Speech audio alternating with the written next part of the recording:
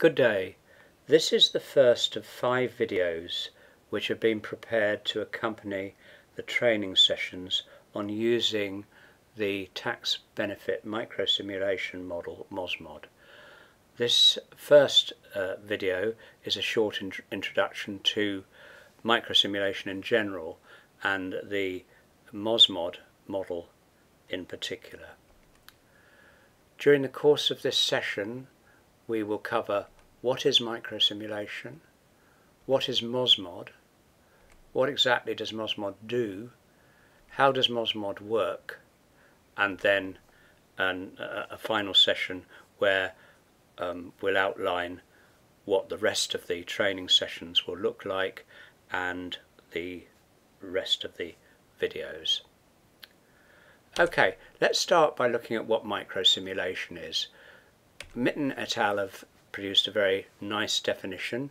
Microsimulation models use microdata on persons or households, firms or other microunits and simulate the effect of changes in policy or other changes on each of these units. The differences before and after the change can be analysed at the micro level to show the overall effect of the change. So how can we show this diagrammatically? First of all, you take a household survey basically that has details of family structure, income and expenditure, and then you apply to that household survey a system of rules which reflect the policy systems on taxes and on social benefits, and that generates an output file which allows one to assess the impacts on individuals in various ways, the impacts on poverty and inequality, the impacts on redistribution. Okay, so what can microsimulation models be used for? Microsimulation can be used to answer questions such as how does the current tax and social benefit system impact on individuals in different groups, for example different income groups or different family types, and also to what extent does the current system of social benefits reduce poverty and inequality. It's possible with a microsimulation model to simulate the current situation with the current social benefit system switched on and also with them switched off, and the difference will be the impact of the current system on poverty and inequality. What would be the cost of implementing different social security policy reforms? For example, if you wanted to modify the rules to such and such a social benefit, how much would that cost? If you were wanting to introduce a new cash transfer, how much would that cost? It would also allow you to model how you might raise those resources through the taxes, direct and indirect, that you are simulating.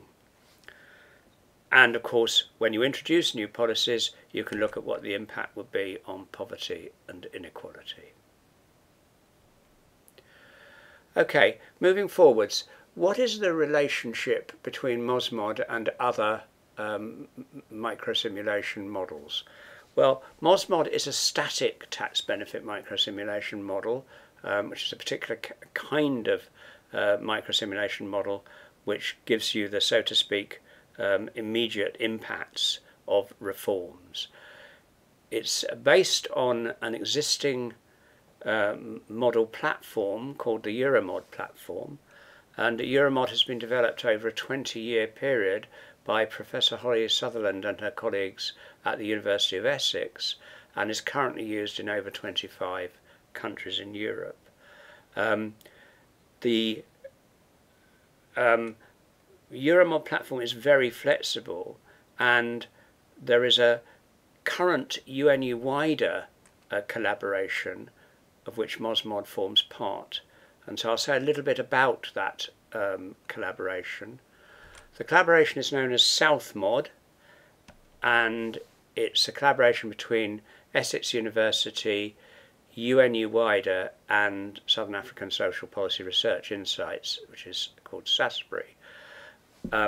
It's a major research program which tax benefit microsimulation models for selected developing countries in Africa and elsewhere have been built or are in the process of being built. The outcome of the work will be a set of models for individual countries and research papers that contain simulation analysis of tax and benefit reforms. And another important outcome that's not actually listed on this slide is that there will be training and support in getting these models used in the respective countries by those interested in policy reforms, and that will include government as well as academia. SASPRI, as a Southern African organisation, is working with local partners to develop models for Mozambique, Tanzania and Zambia. And actually SASPRI has been working in the area of microsimulation and using the UNU-WIDER platform in developing countries for over 10 years now, starting with the model for South Africa, SOUTHMOD, and then later the model for Namibia, NAMOD. And updating those models has been also part of SASPRI's SOUTHMOD activity. And together with the models for Mozambique, Tanzania and Zambia, it means we've now got 5 models using the same platform within the SADC region, which is really quite important. Okay, let's now talk a bit about the Mozambican model. It's a standalone user-friendly interface, and the model workings are transparent, with the user having full control over the simulations carried out. As I've indicated, that's really important to us and the SOUTHMOD collaboration, because we're very keen that these models are actually used in the countries where they've been developed and used by policymakers themselves as well as academics and so forth, without having to have recourse to commissioning expensive consultant-based research in order to carry out simulations. And the fact that the models are transparent and the fact that the user has full control over the simulations carried out enables that to take place. And obviously, as we'll see through these training sessions, one has to learn how to use the UNU-WIDER interface, but having mastered it, then it gives incredible power to the user. The current version 1.0 of MOZMOD is underpinned by the EOF 2008-9, but it can be updated with new data and policy reforms when required. Indeed, the intention is that during this year, the EOF 2014-15 will become the underpinning data set. Okay, talking about MOZMOD data, the first step, as you'll remember back in the slide where I talked about microsimulation generally, the first step is to select and prepare an appropriate microdata set. An appropriate microdata set will be data that has information on the incomes and expenditures of individuals in a representative survey of households. And as I've indicated, the current version of MOZMOD is underpinned by the EOF 2008-9, which represents the characteristics of the Mozambican population in that year. The data is a representative sample of 51,177 people living in 10,832 households in Mozambique, and the weights from that survey are used to calculate national figures from the simulations. Okay, the next step is to have a series of policy rules which can be applied to the individuals in the data to determine what social transfers they're entitled to and what taxes they should pay. So first of all, in order to simulate a policy, we have to be able to translate the rules into a format that can be understood by the model. and we'll come to that during the course of these training sessions, and make sure that we can collect the information needed to apply the rules from within the data set, from within the EOF. But has to be said that there are data constraints. The EOF wasn't designed to be the underpinning data set to MOZMOD, and indeed there will be conditions of entitlement that apply to certain of the policies or to the taxes that are not contained within the data set, and we have to make assumptions regarding those conditions when we develop policies within the model. And we have to make those assumptions explicit, and there's an accompanying country report that goes with the models which details the assumptions that we've had to make. That's part of that transparency I talked about earlier. At the moment we've got policy rules for the year 2015 incorporated into MOZMOD version 1.0, but 2016 and 2017 will be added as part of this year's SOUTHMOD activity. Okay, so what policies have we got? Well, we have some social assistance and social insurance policies, in particular the social assistance policies of direct social support in the direct social support programme and in the basic social support programme. We've also got social insurance contributions modelled for the private sector and self-employed and for the public sector. And then in terms of direct and indirect taxes, we have income tax, that's the PAYE for people with income from salaries and wages, so-called simplified tax, which is a turnover tax from self-employment if the annual turnover is less than 2.5 million metacals per annum. Then we have personal income tax from income for other sources other than PAYE, and those are the direct taxes.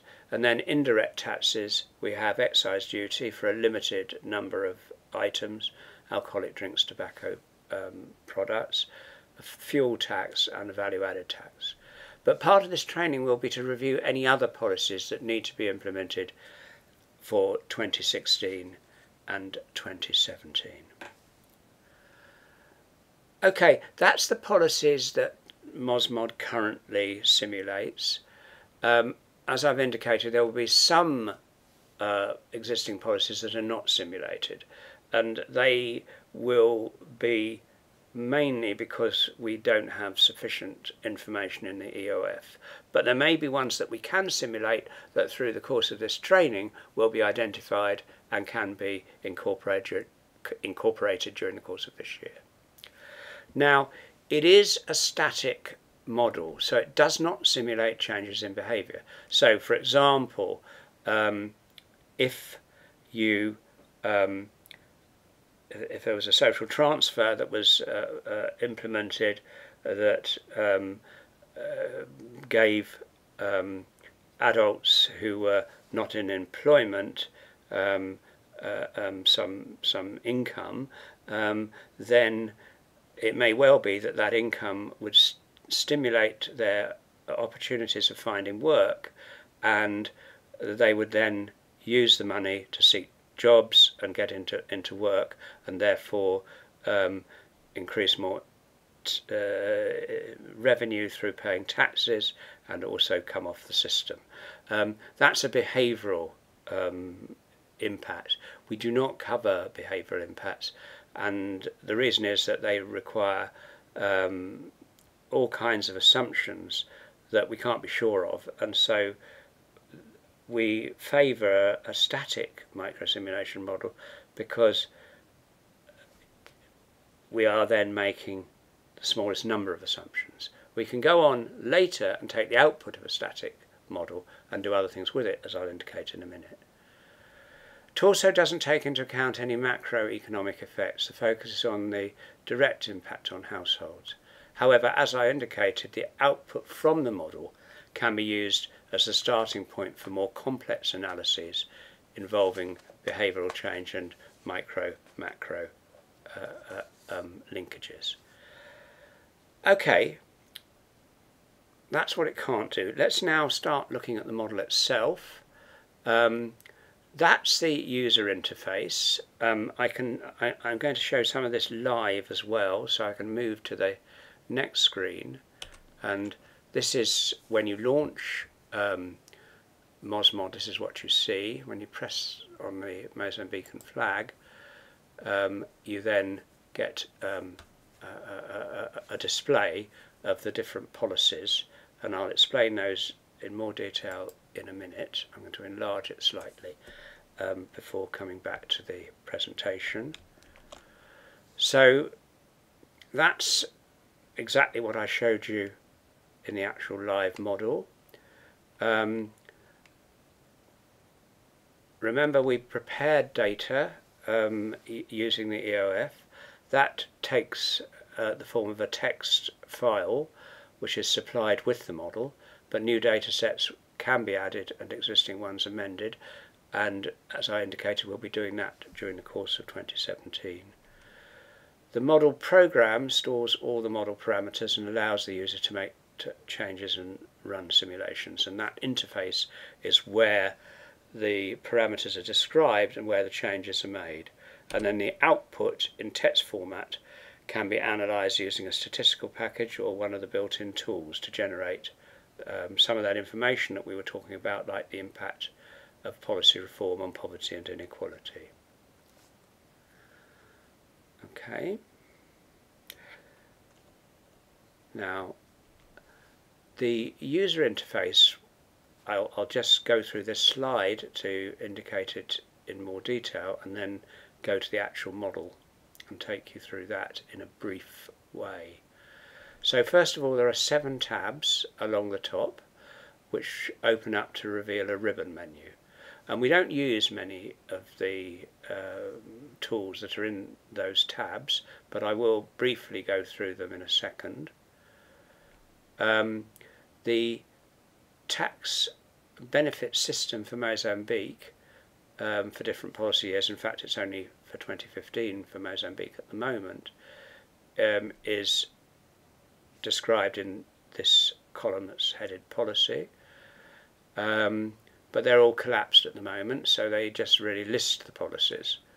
Again, I'll show you them in an uncollapsed way in a moment. And then there's the Run MOZMOD button, which is used to run the model, and again that we'll go through that in a later training session. Okay, let me now move to the model itself and show you some of those things. First of all, these tabs. Countries this is where you are with countries. Display gives you various options relating to display. We don't use many of these. You can, for example, when you're producing a new system, a so-called reform system, switch on conditional formatting so that you can identify at a glance the changes you've made. And I'll talk about that again when I talk people through the model in the 5th of these videos. Then there are country tools where you can add a new system. This column here, MZ_2015, is a system. Again, I'll talk about that in a later session. It's where you can delete a system as well. Those are 2 that we sometimes use, though there are other ways to add a system. The up rating indices is probably the most important thing we use in this particular tab. Again, we'll go through that later. Then there are administration tools. Here the variables tool is the most important. Things like adding countries and so forth, very important for UNU-WIDER, not important for us. So that's probably the only administration tool we use. Add-ons. These are add-ons particularly for UNU-WIDER. There are some specific add-ons being developed for SOUTHMOD, so at the moment these don't apply. Then applications.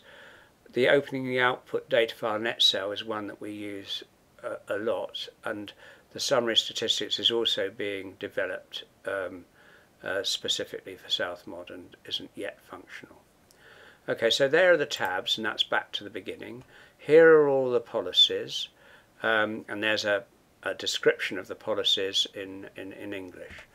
Now, if I widen that a little bit, I can actually show you that the policies themselves are actually quite elaborate, but this is not to terrify anyone. It's just simply to say that you simply click in a nested way to get down to the actual detail of the policy, and then you can edit the policies in the cells as required. So that's okay. Let's go further in the presentation. How might MOZMOD be used? Well, we don't know specifically about Mozambique, but we can give some examples from how it's been used in South Africa.